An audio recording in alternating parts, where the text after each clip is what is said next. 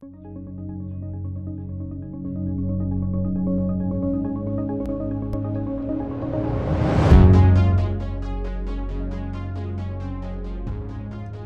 my name is Matthew Kuzem, and I have the privilege of being paid by Ericsson to make the world a better place by developing open source software.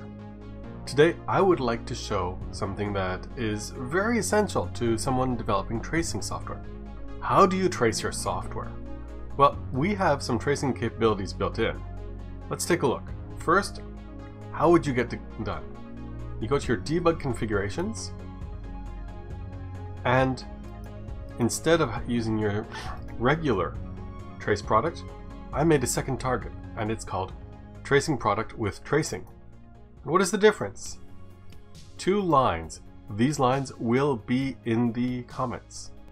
Now we're launching it up, and you can see that everything just works. Now once this is launched, what you can do is you can go, and I'm going to open up. I know that I saved my stuff into tracecompass log. Here are some logs I've already done, and the tracecompass log is one of them. Let us take a look at one example here. As you can see, it's a JSON log. It can be opened up very easily.